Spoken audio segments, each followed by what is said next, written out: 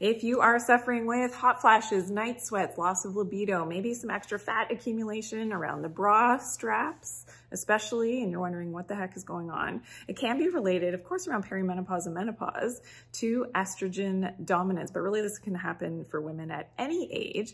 But I got you. I got 7 tips how to fix that estrogen dominance and help with those hot flashes. And this can be related back to something called the estrobolome I talked about in other videos.